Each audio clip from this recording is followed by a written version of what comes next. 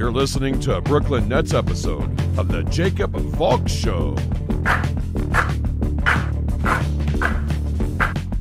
He's breaking down the team's latest goings-on as only he can. Follow him on Twitter at RealJacobValk. Here he is, Jacob Valk.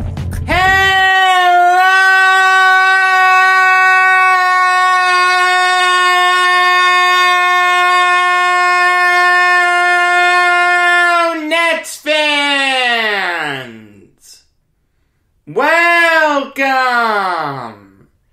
to another Brooklyn Nets episode here on the Jacob Valk Show.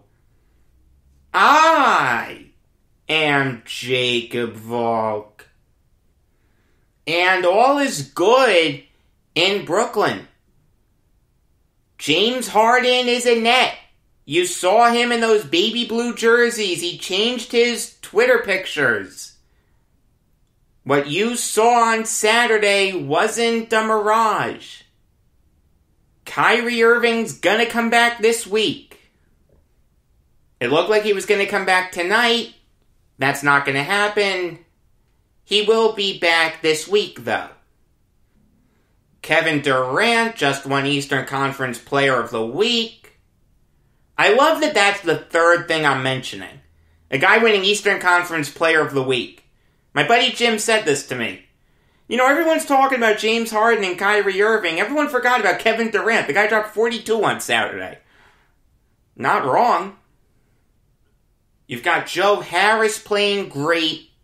Jeff Green playing great. The bench is rounding into form. All is right in Brooklyn. What I really want to talk about today is how the Nets offense is going to work now with James Harden in the fold. And as strange as this sounds, it may be better to put the ball in Harden's hands more than Kyrie. Watching Harden on Saturday, I was stunned at some of his passes. Those were passes that very few players in the NBA can make. Kyrie can't make those passes. It may be best to run some plays with James Harden driving the ball to the hoop. He draws the double. You're working around the perimeter, Kyrie Irving, wide open three. James Harden and Kevin Durant pick and rolls. Those are going to be lethal.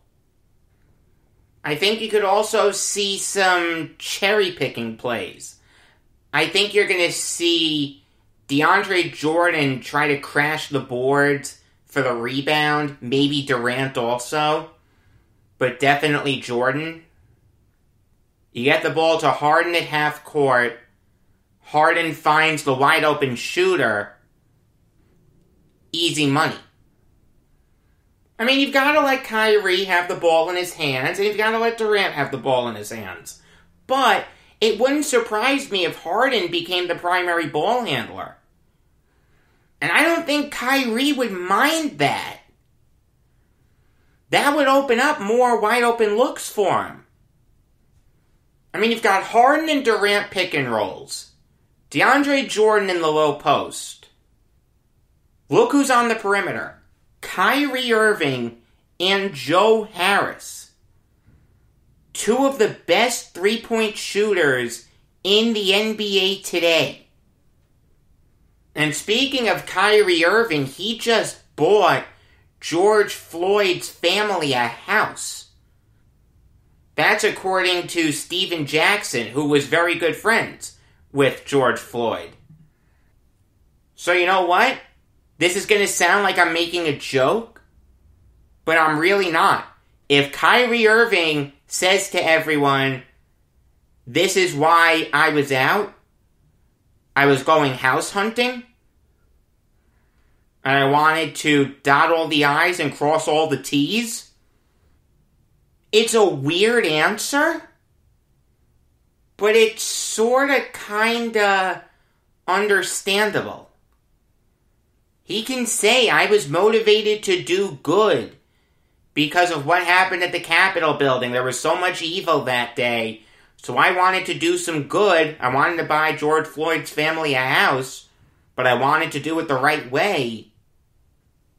It's a bizarre reason. It's a reason that would get a lot of people talking, but I don't think I'd hate it. And it's very easy if someone calls out Kyrie because of it to say, you don't think I should have bought him a house? Just go back to that over and over again. I do want to talk about the bench a little bit.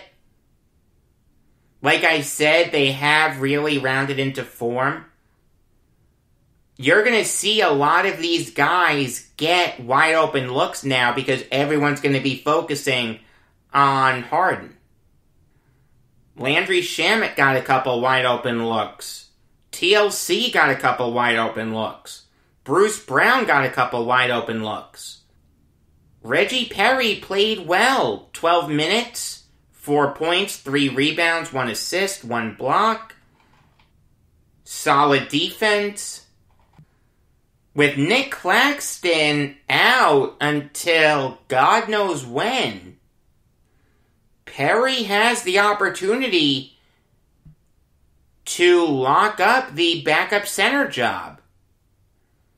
Think about this bench when everyone comes back.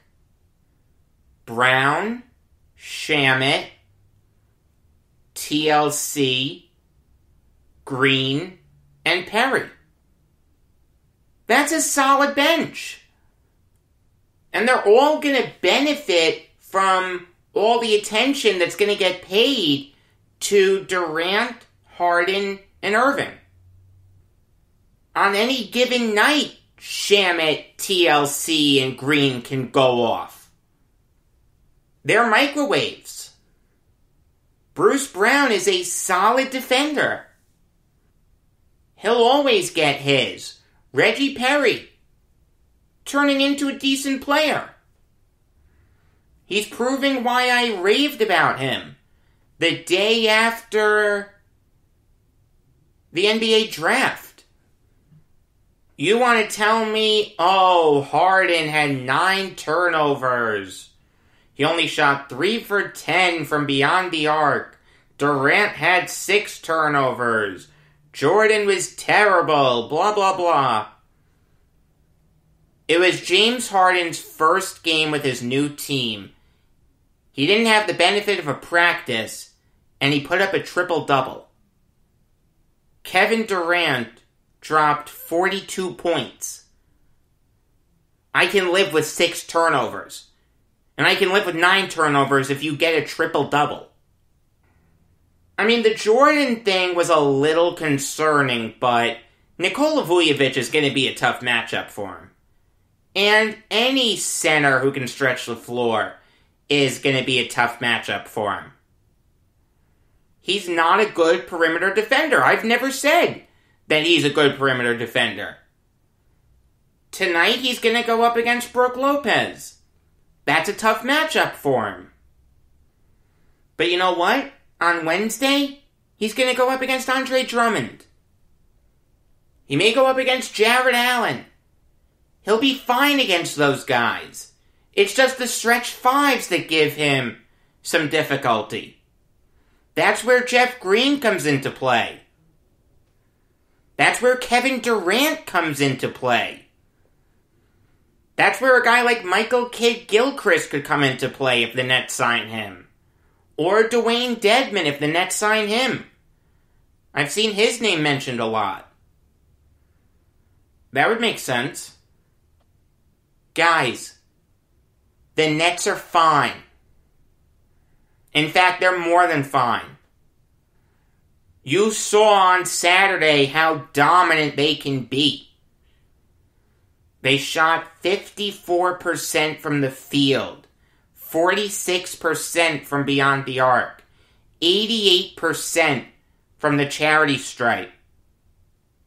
When Kyrie comes back, they're going to have one of the most lethal offenses in NBA history. And he's going to come back soon. Okay, he just is. In fact, something tells me he could come back tonight.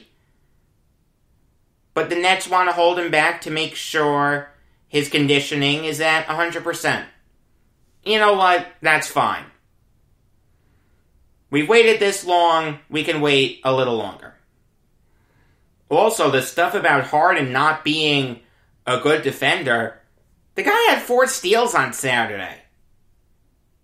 And in some cases, he was matched up with Vujovic. And you know what? Harden held his own.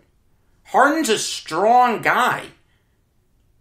He looked trim, he looked muscular. Everyone was concerned about his weight. He's fine. I don't know what happened. But he took off all that weight very quickly. Harden's a better defender than some people said he was. And you know what? He's a much better passer, too. He made my decision to buy a t-shirt look like a very smart one. I'm not kidding. I bought a t-shirt of his. Can't let important things like that wait until the last minute. All in all, you saw how dominant they can be on Saturday. And I really think they're going to do that consistently. This is going to be a big test for him against the Bucks. Let's see how Durant handles Giannis. Let's see how Harden handles Holiday.